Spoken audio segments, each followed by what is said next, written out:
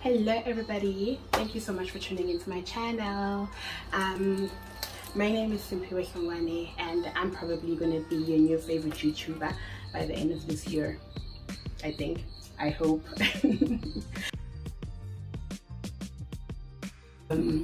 I decided that today, guys, I'm actually just gonna come on here and just tell you guys about the 4 times that I was actually a victim of crime here in South Africa. I don't know if 4 times is a lot or if it's a few number of times, because I'm not like too sure how many times the average South African actually experiences crime in their lifetime. But yeah, for me it's actually been 4 times. And I am Durban based. I was really born and bred in Durban and I'm still in Durban. So everything that I'm going to be talking about today is actually stuff that happened to me right here in my home city. Yeah, so I hope you guys are gonna enjoy it, and I hope that you're gonna be able to like learn from my experiences, so that you know in future you're actually able to like stay woke and be able to see these things before they happen, like just be able to see it coming, so that you can actually be able to avoid it and not find yourself in the same situations as me. So yeah, incident number 1, it happens around 2012. So 2012, life is good. I just got in my first job. I think I was 19. Yeah, I was 19, just got in my first job. I was actually working at the MTN call center. That was my first gig in Mount Edgecombe. And yeah, I was the girl, man. I had just bought a new car and new cell phone, everything, you know, like new money. So everything was like all fresh, all brand new and stuff. So I had just started driving by myself, because for most of the time, like ever since I'd gotten the car, I think it was less than a month, like having my car. So my dad had actually been driving with me for like most of the time, because I wasn't comfortable driving alone, so he had to drive with me until I got used to it. And he had just left me to now be on my own, because I had started working shifts. I was actually working a shift where I started at 2 p.m. at night, 2 p.m. in the afternoon, and I finished at 10 p.m. at night.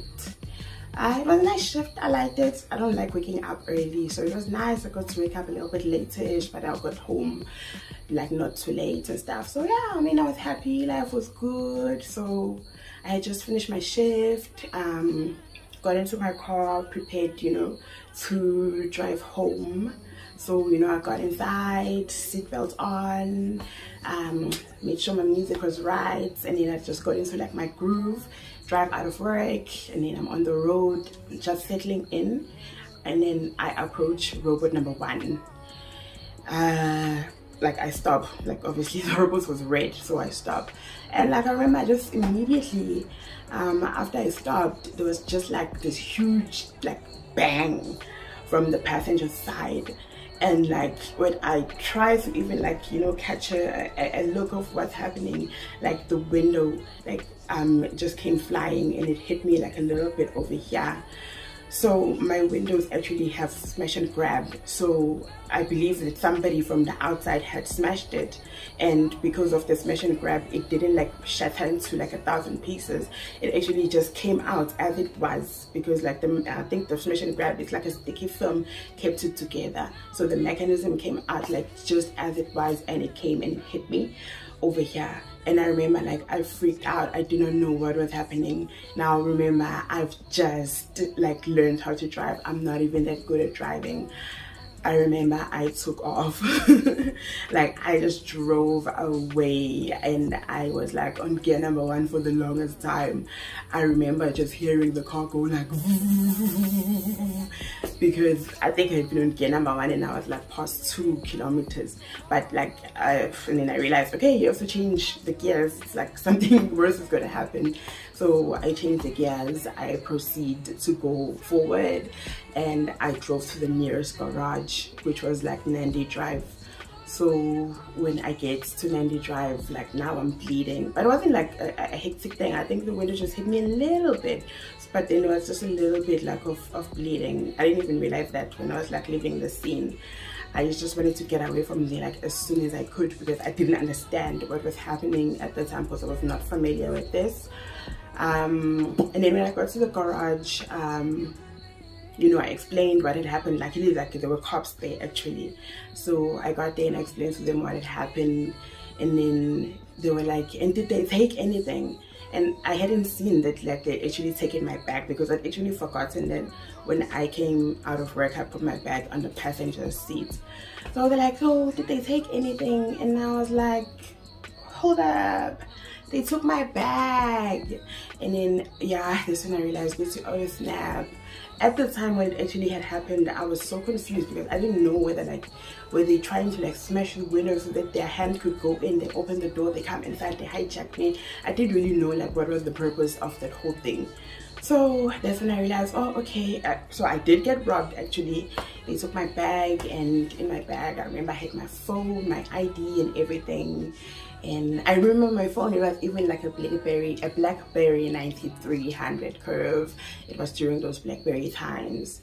So yeah, then the cops explained to me that what happened to you is a crime called smash and grab. So basically what happens is that like maybe when you've stopped at a robot, or maybe when you're like stuck in traffic, these guys come and they smash your window and they take whatever it is that they've seen in the car. So that was actually me learning like my first lesson that you do not put your bags on the seat like at all. You don't put your bags, you don't put anything valuable actually like on seats, any seats in the car, because it's actually attracting them to come and like do this thing. And I don't think it only happens to cars as well, because it happens to shops as well now. Like if they see something valuable on the display, then they just smash, you know, and then they just take whatever it is that they've seen. So yeah, that was what I actually learned like from that first incident, that don't put any of your valuables like on the chairs and stuff. And what I also learned was that it was actually good that I had smash and grab, like that film, because it helped, because it didn't, the window like didn't completely disintegrate. If I didn't have smash and grab, the window could have like broken to like, you know, like pieces, dangerous pieces, and when they hit, like something could have come and like stabbed me or something. So it's a good thing to have smash and grab, as much as it doesn't completely prevent, you know, them from being successful in doing what they're doing, but at least it will help you with like the pieces of glass and whatnot, so that there isn't like too much of like a dangerous impact and all that. So I still do recommend smash and grab.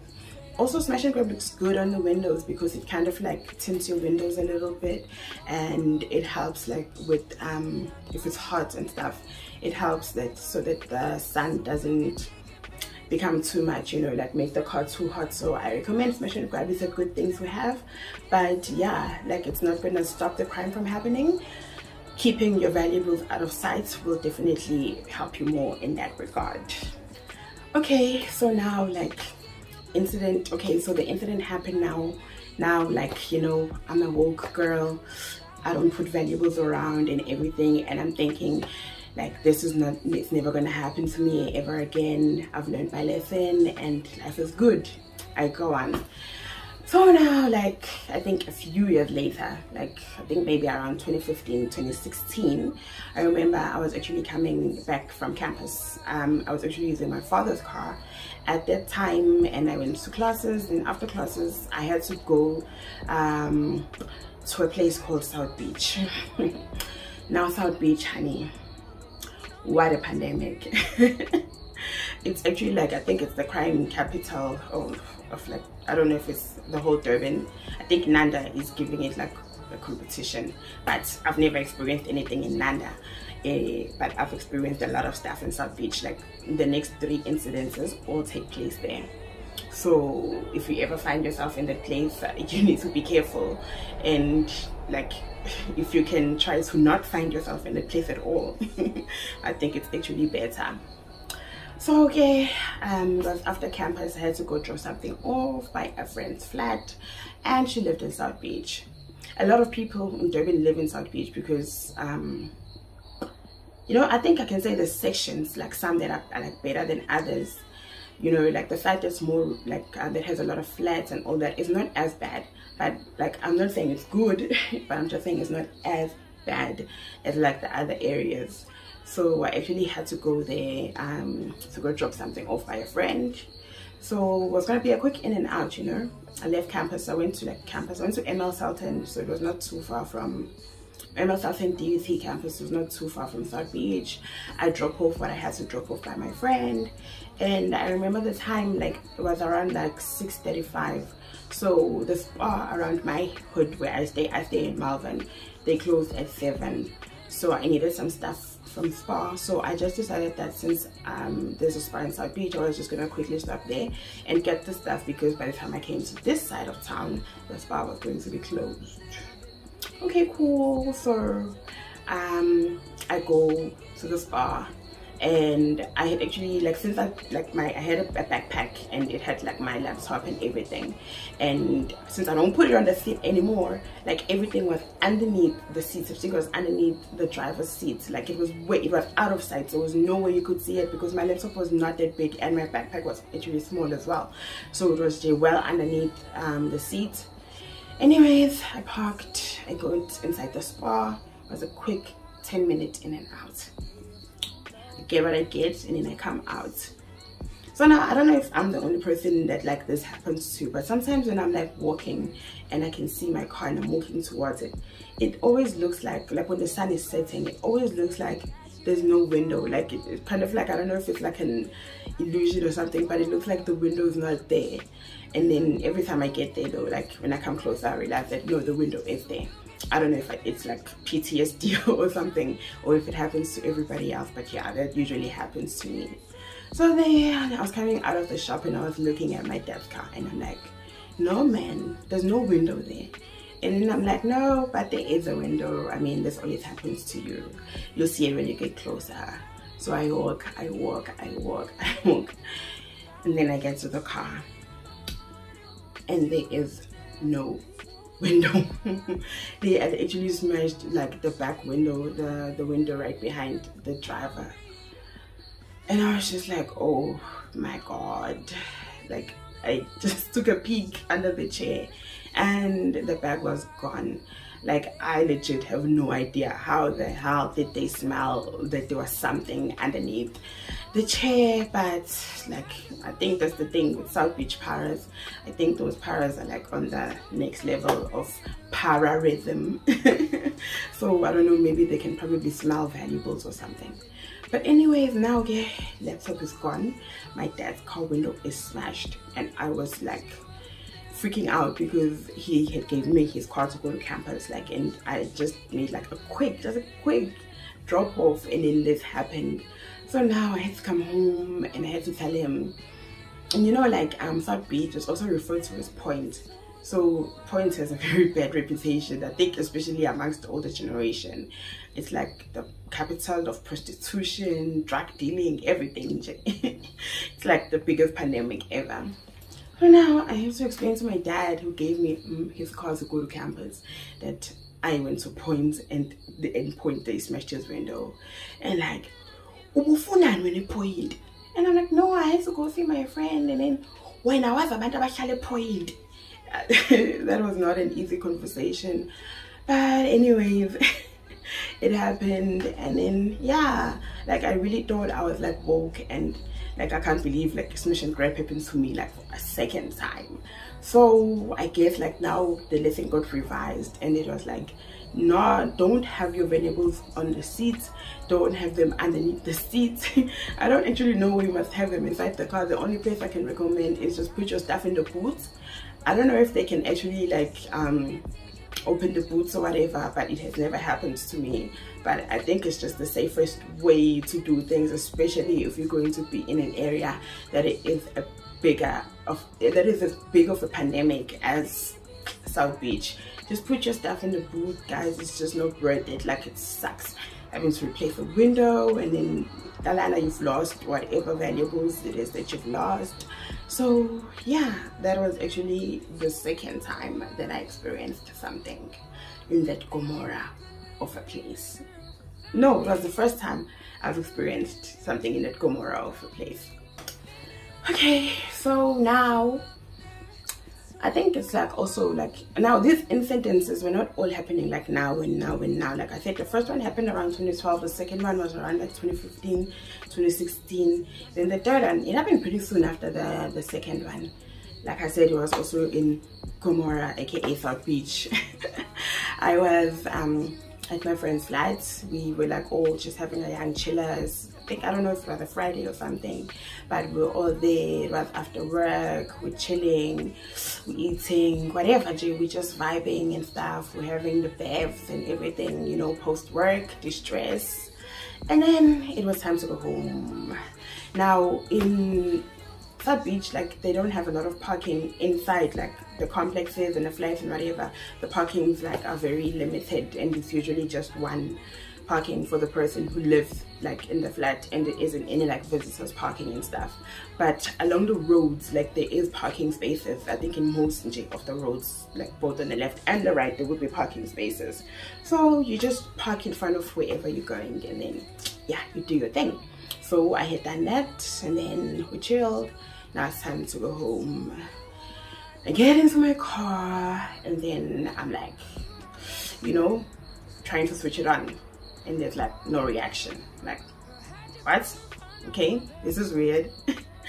And I'm like, maybe it's because like the level of bev is like maybe like but I felt like I was fine. I'm like, no man, it's not that. So I do it again, and then like there's no reaction, nothing's coming on.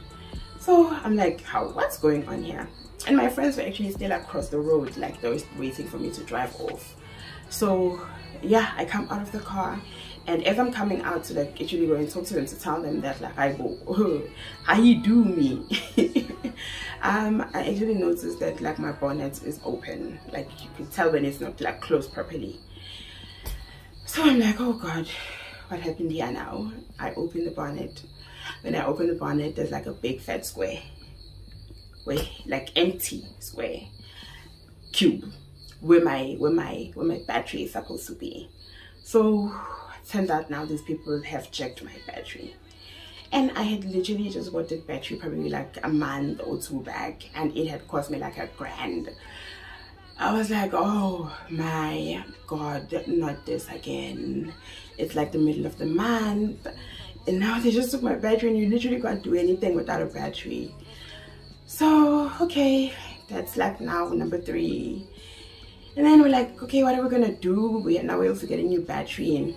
But luckily, well, I don't know if I can say luckily, but then like South Beach doesn't sleep, so places open till late there. So we start walking around looking for like a shop where we can actually buy a battery. And like lo and behold, there's like a shop that is not even like 2 kilometers away from where this thing happened, and there's a guy who's offering us a second-hand battery, because we explained what happened. And he's like, oh no, I can offer you guys a second-hand battery for half price. So he actually sold us a battery. The battery was like 450 or something, and I was actually so mad because that battery that I bought actually looked like the battery that I had bought like you know prior. So I think they actually just took my battery, and then they actually just sold it back to me.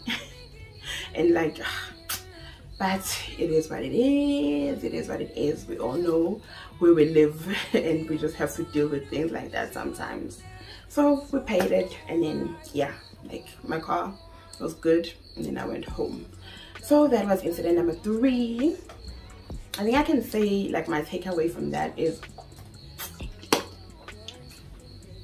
don't park in places that are like that don't have a lot of foot traffic, because I really think that like maybe they won't have an opportunity to do that. If you park in a place like where people are constantly moving around, they'll be able to see them, because it's not something that they can do in secret. So just try and like don't park in shady places, and park where there's a lot of foot traffic. And especially like if you're gonna be in the in places like the CBD, because most of my friends have had it happen to them in the CBD, not just specifically South Beach now. So, and I'm sure it's not just going to be like the CBD from Durban.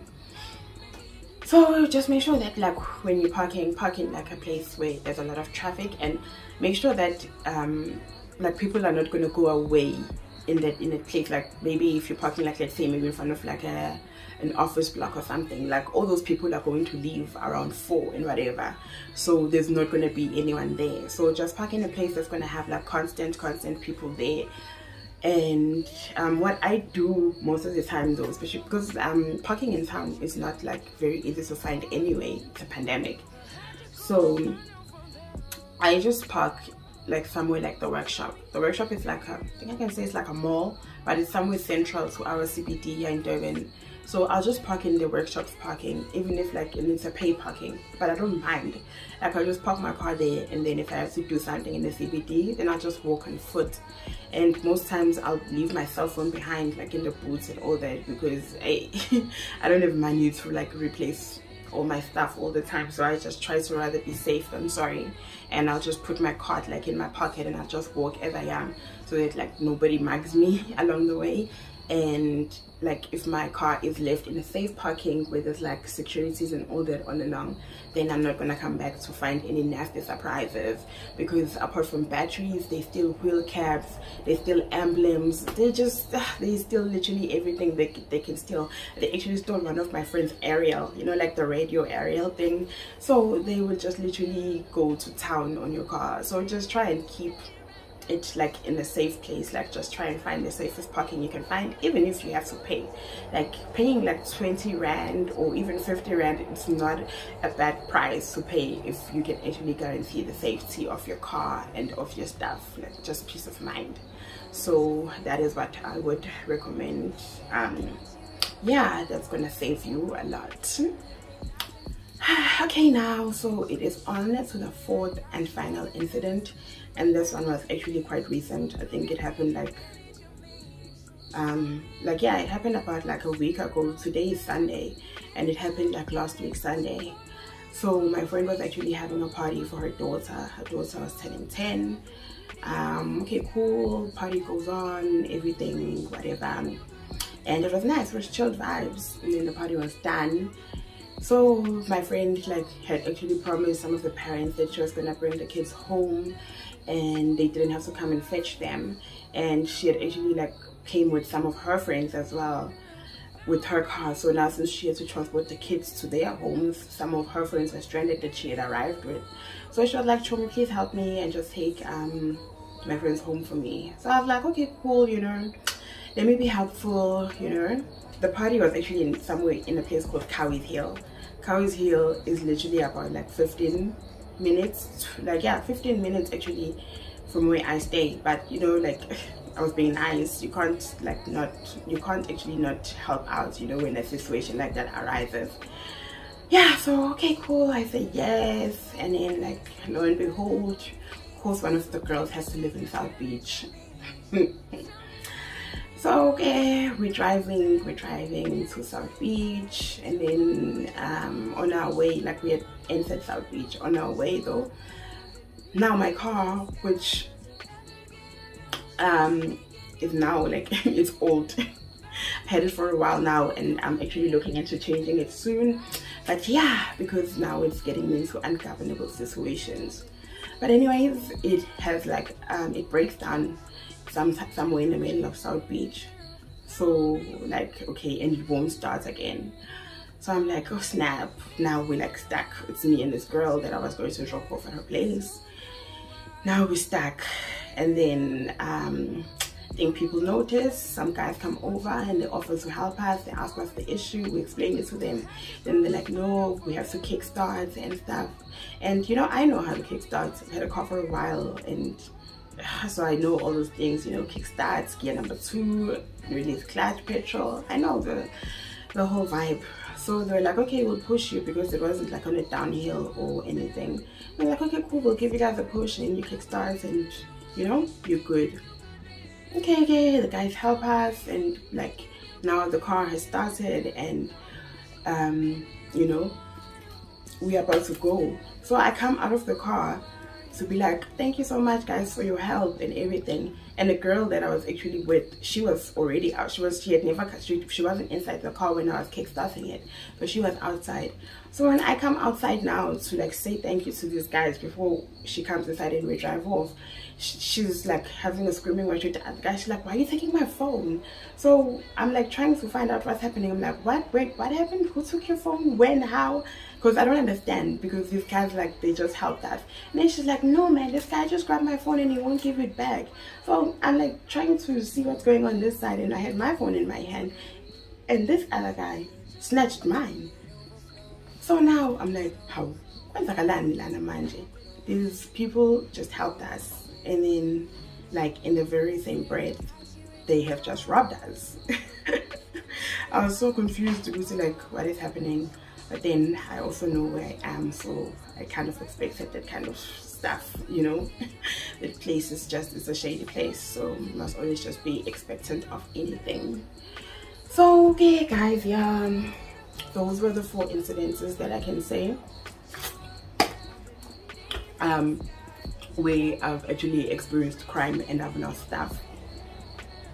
And yeah man, you know, I'm just happy that like, well, like I'm just happy that it hasn't been violent, you know, like I haven't had a gun pointed to me, or you know, I haven't been harmed physically, you know. It's just been like material things, because we all know how dangerous it is actually in this country of ours. You can literally like die.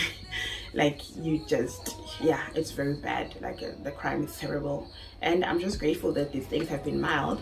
But anyways, I hope that these tips that I've dished out are gonna help you guys to be able to avoid them, you know, to be able to do whatever it is that's within your power to actually avoid them.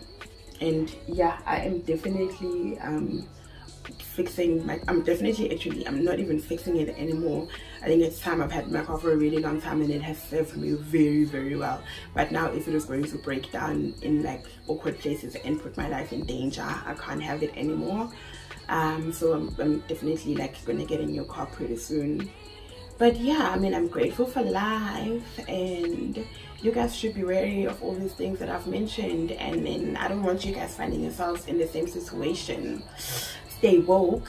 Yeah, thank you for chilling with me, and then I'll see you guys on the next video. I hope you enjoyed it.